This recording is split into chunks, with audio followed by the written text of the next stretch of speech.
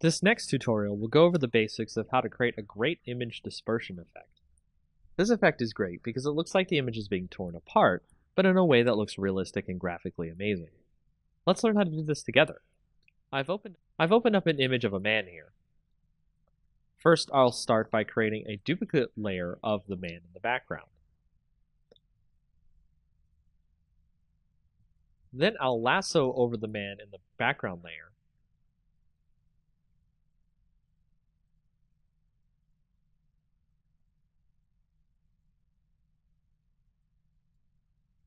Right-click, and then do Fill.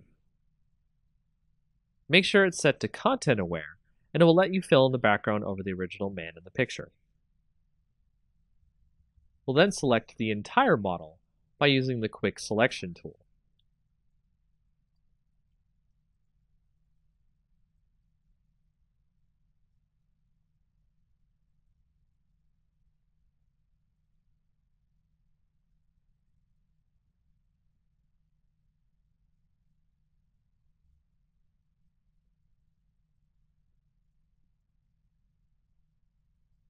From here, depending on your Photoshop client, you can use Refine Edge or Select and Mask and give more of a refined edge to the hair on the model, so we can pick up individual hairs and outlines.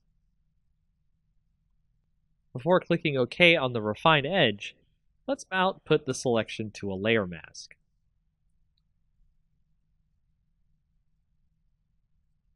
Now you can see the model is on a separate background. Let's duplicate the layer now. Then apply the mask we made from the previous layer. I'll rename this layer to the Dispersion effect.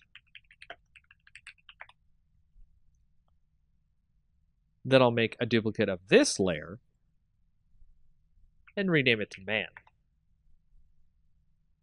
Now I'll select the Dispersion layer, then select Filter, then Liquefy.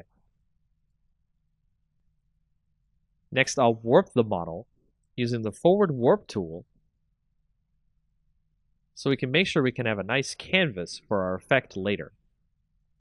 This will determine the size of the dispersion effect.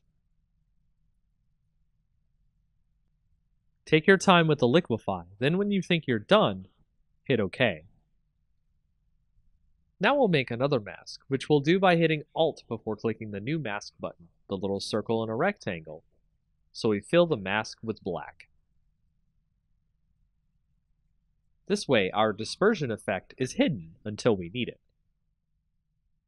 Before we continue, make the original background layer with our picture of our man hidden, so we can edit effects in. Now on our layer called Man, we'll make a new mask with no black filled in, so just click the New Mask button without holding any keys down. Once we've done that, make sure you're on the Man layer's mask. Make sure your brush is set to black for the foreground color.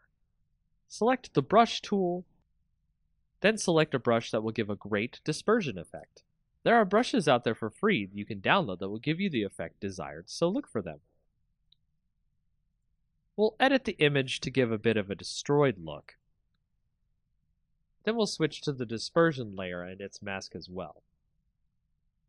Switch the color to white, and start masking in, uncovering,